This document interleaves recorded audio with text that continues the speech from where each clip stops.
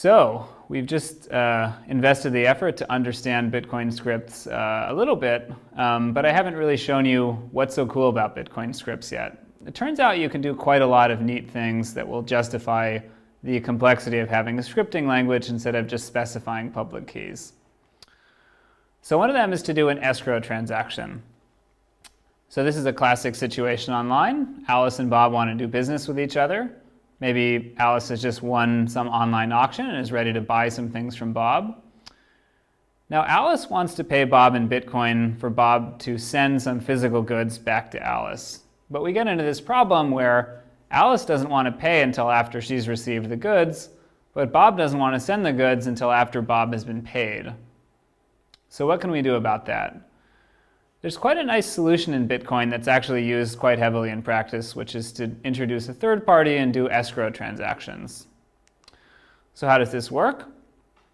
Well, Alice is going to send the money not directly to Bob, but create a multi-sig transaction that requires 2 of 3 people to sign in order to redeem the coins. And those 3 people are going to be Alice, Bob, and Judy, who's a judge who's going to come into play in case there's any dispute. So Alice will create this transaction for the desired amount with that 2 out of 3 multi-sig between Alice, Bob, and Judy. Alice signs the transaction, redeeming some coins that she owns, and this will get published in the blockchain. So at this point, these coins are held in escrow between Alice, Bob, and Judy, and any 2 of them can specify where the coin should go. So Bob will be satisfied after that happens that he's safe sending the goods over to Alice. So he'll mail them or deliver them physically. Now what we hope happens in the normal case is that Alice and Bob are both honest, in which case the goods arrive on time. They're what Alice was expecting, and she wants to actually release the money from escrow so that Bob can spend it. So if this happens, Alice and Bob can both sign a transaction redeeming the funds from escrow and sending them to Bob. And the great thing here is that Judy never had to get involved at all. There was no dispute, and so Alice and Bob were able to sign, and that represents 2 out of the 3 people required by the multi-sig transaction. So in the normal case, this isn't that much less efficient than Alice just sending Bob the money. It requires just 1 extra transaction on the blockchain. Now, what would have happened if Bob didn't actually send the goods? Or if he tried to send them and they were lost in the mail? Maybe he sent the wrong size. Alice now doesn't want to pay Bob because she thinks that she got cheated and she wants to get her money back. So Alice and Bob are definitely not both going to sign a transaction that releases the money to Bob, but Bob's also not going to sign a transaction that releases the money back to Alice because he may be denying Alice's claim of fraud here. So now we're going to have to get Judy involved. Judy's going to have to decide which of these 2 people was honest, which one doesn't deserve the money. And if Judy decides that Bob cheated, Judy will be willing to sign a transaction along with Alice, sending the money from escrow back to Alice. So Alice and Judy can get together. That's 2 of the 3 required signatures, and Alice can get her money back. And of course, Judy would have the opportunity to rule in the other direction. If Judy thinks that Alice is at fault here and Alice is simply refusing to pay when she should, Judy can sign a transaction with Bob, sending the money to Bob. So Judy essentially has full control here, but the nice thing is that she won't have to be involved unless there's a dispute. Another cool application is what are called green addresses. So the problem here is that Alice wants to pay Bob, and Bob's offline. So Bob can't go and look at the blockchain to see if a transaction that Alice is sending is actually there. Maybe Bob simply doesn't have the time to go and look at the blockchain and wait for the transaction to be confirmed. Remember that normally we want a transaction to be in the blockchain and be confirmed by 6 blocks, which takes up to an hour before we trust that it's really in the blockchain.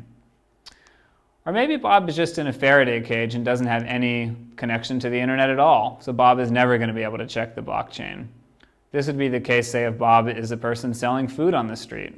So to solve this problem of being able to send money using Bitcoin without the recipient being able to access the blockchain, we have to introduce another third party, which is the bank. So Alice is going to talk to her bank and say, hey, it's me, Alice. I'm your loyal customer. Here's my card or my identification. And I'd really like to pay Bob here. Could you help me out? And the bank will say, sure, I'm going to deduct some money out of your account and draw up a transaction from one of my green addresses over to Bob. So notice that this money is coming directly from the bank to Bob. Some of the money, of course, in a change address is going back to the bank, maybe.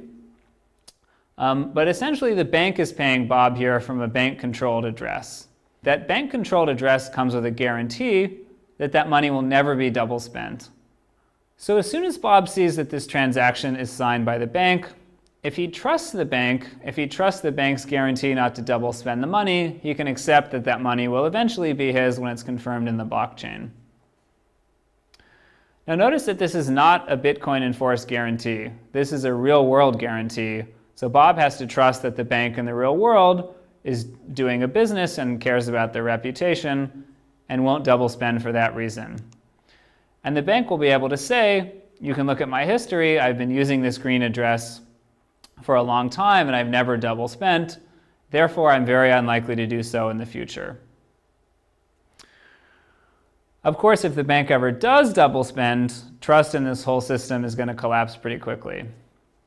And in fact, the two most prominent online services that implemented green addresses, which were InstaWallet and Mt. Gox, both ended up collapsing.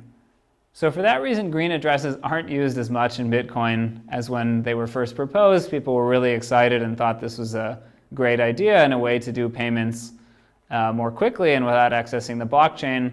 Now people are actually quite nervous about this idea. And they're worried that this puts too much trust in the bank. As a result, this isn't used that much in practice, even though it's a cool protocol.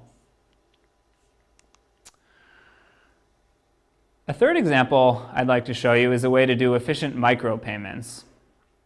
So the setup here is that Alice is a customer who wants to pay Bob a low amount of money for some service that she's going to use. So maybe in this case, Bob is really Alice's wireless service provider, and Alice wants to pay a small amount of money for every minute that she talks on her phone. Now you can see why a solution that won't work here is to simply create a Bitcoin transaction every minute that Alice speaks on the phone. That's going to create too many transactions, there will be too many transaction fees, and nobody's happy about that. The simple solution here is to create a new low-value transaction every minute that Alice talks on the phone. So if she talks for 2 hours, you might need over 100 transactions.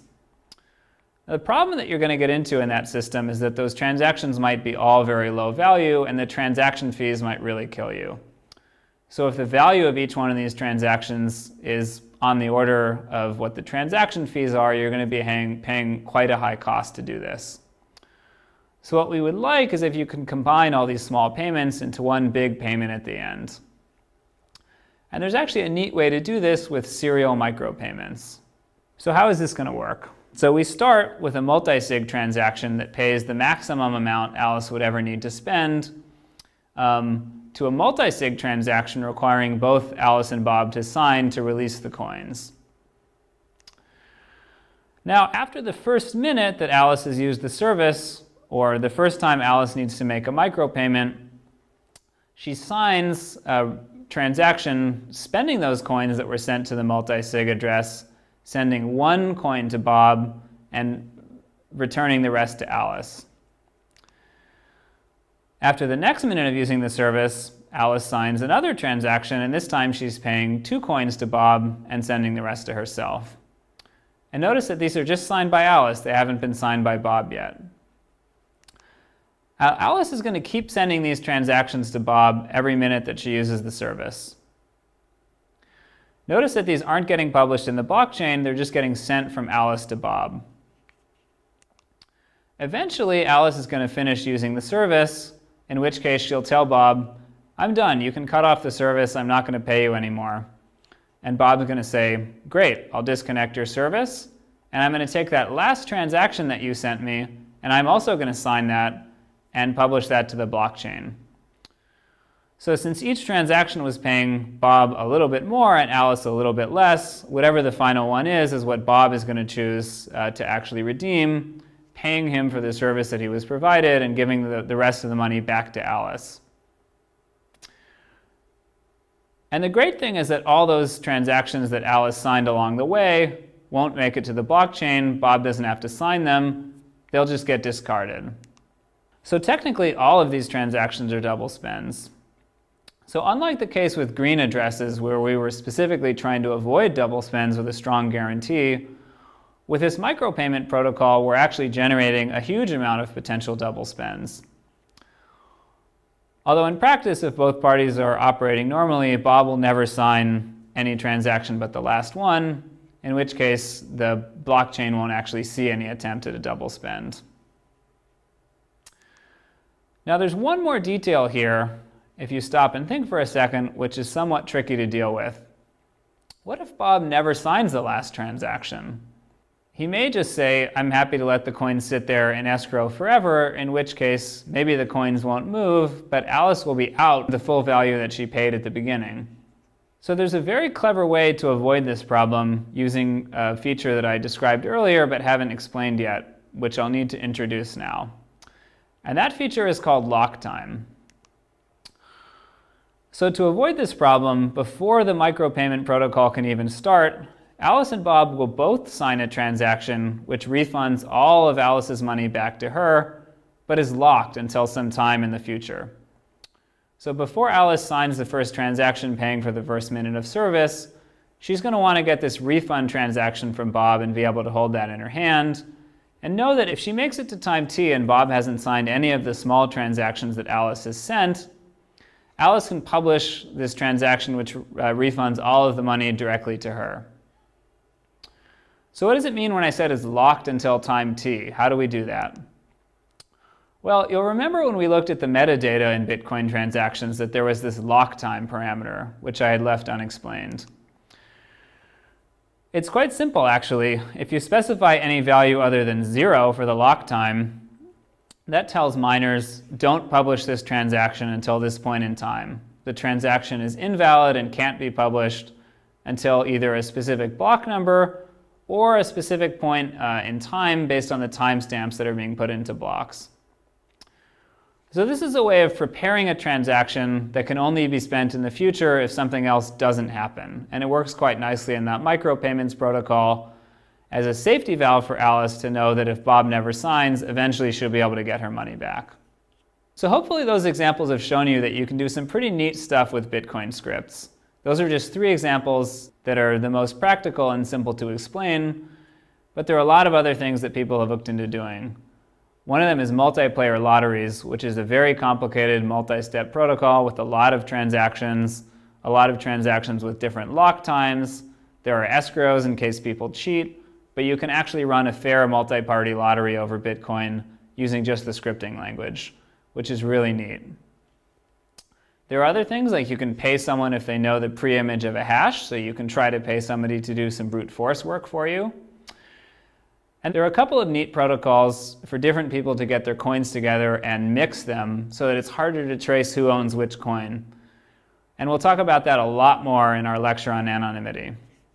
So the general term for contracts like this is smart contracts, which means that the contracts actually have some technical enforcement of something that used to be enforced through things like laws or courts of arbitration. So it's a really cool feature of Bitcoin that we can use scripts, and we can use the miners, and we can use transaction validation to enforce things like escrow or the micropayment protocol. And you don't have to rely on any centralized authority to actually enforce these contracts. Now the whole field of smart contracts goes quite deep. There's a lot more smart contracts people would like to apply, a lot of which you unfortunately can't build with the Bitcoin script today.